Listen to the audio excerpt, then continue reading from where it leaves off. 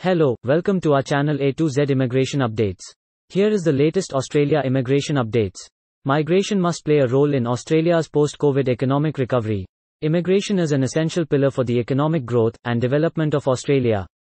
But a drastic slowing in overseas migration because of the COVID-19 pandemic.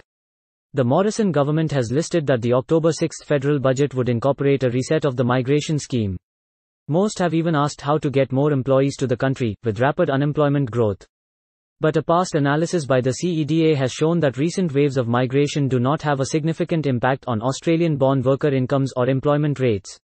Essential capability needs that cannot be covered in the near term are filled by Australia. Steps taken to migration programs are so constant that it is impossible to decide which components of the programs are successful in fulfilling the criteria for skills. Australia needs to be more diligent about finding skills shortages and ensuring that temporary professional migration operates by a supportive infrastructure of education and training. Thanks for watching. For more immigration information, stay tuned with us and don't forget like and subscribe our channel.